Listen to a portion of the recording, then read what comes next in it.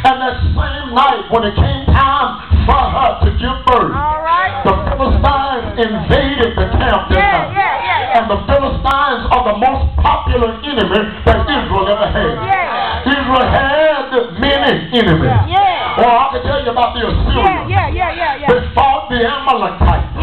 They fought, if you will, the Hivites, Girgasites, Perizzites, Moabites, and Ammonites. You have some ice in Houston. Many of us have been fighting. God is training you in your anointing. Somebody shout, go, man. But the Philistines were the most popular of all of Israel's enemies. David had to deal with them. Y'all ain't talking. Eli had to deal with them. Joshua had a few battles with them. But the story told to tell when the Philistines came in that particular night. High five your neighbor and say, that night. That night was like the edge of night. And they came in and they took over the camp. And the Bible says Eli's two sons got killed in the battle. And they got wasted. They got taken out as though the mafia had took them. And it wasn't no match for the Philistines. And the story tells that when they killed Eli's two sons, one of those sons was married to that young girl. Y'all ain't gonna shout. And immediately when she heard that her husband had died in battle, she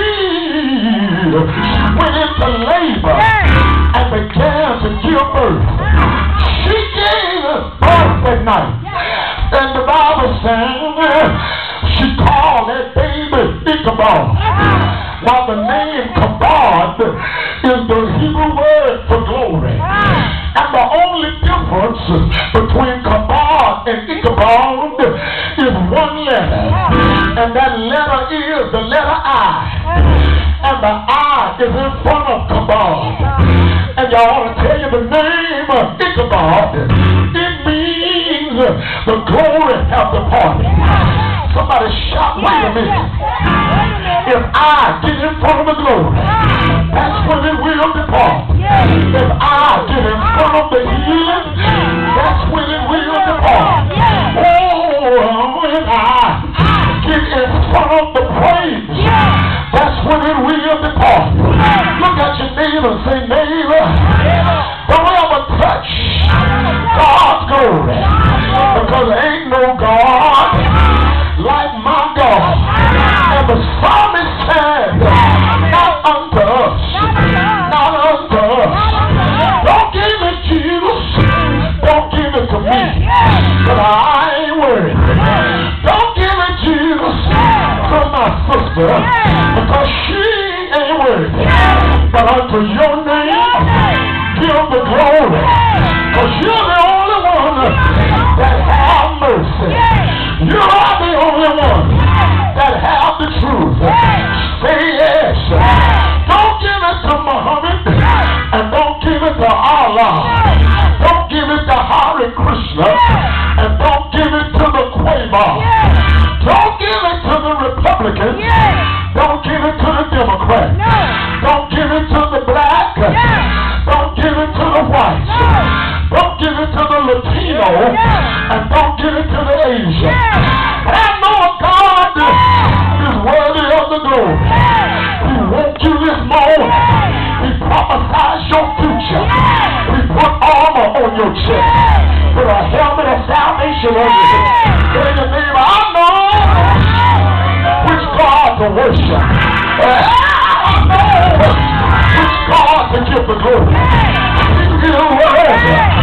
His name is Jehovah. When I look at Psalm 115, the heathen asked the question in the second verse.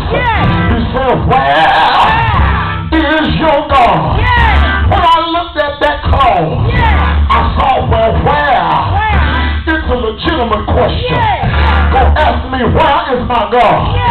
He's in my heart. He's in my devotion. He's in my habits. He's in my consecration. I bow the neighbors. I know where he is. He's in my worship. When I look at where iceberg. And he wants to know what place can you find your God. He's bigger than the north. He's bigger than the south. Bigger than east and west. Somebody say, where's your God? But your neighbor say, look at me. He's living in me. I can answer that question. But your neighbor say, neighbor, neighbor, look at me. He's in me. Tell your neighbor, touch me. If you want to touch a miracle, say, touch me. If you want to see a miracle, tell him, hug me. I answer, he's in me.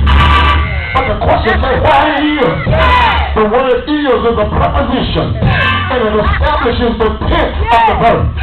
It can't be past tense, and it's showing future tense. Our neighbor say present tense. Is means right now. Is means January 14th, 2010. Tell your neighbor is. Then it goes on to say now. Now is a noun. I said now is a noun that describes the time. Tell somebody right now is the right time to answer this question. Where is now? So you need God now. You need a miracle now. You need a touch now. I need an open door now. I need revelation now. Say that. It goes on to say there. There is a possessive pronoun, and it talks about the church of Normandy called OBC, Olive Branch. Say yes. You're waving your olive branch as a symbol of the anointing. Tell your neighbor, we are the church. He said, where is not there? Where is their God? God is the subject of the entire text. Tell your neighbor, God is the subject of the entire argument. When I look at verse 4 on into verse 7, it talks about their idols made of silver and gold. They have mouths, but they cannot talk. They have eyes, but they cannot see. They have ears, but the idol can't hear. They have noses, but can't smell your prayer. They have hands,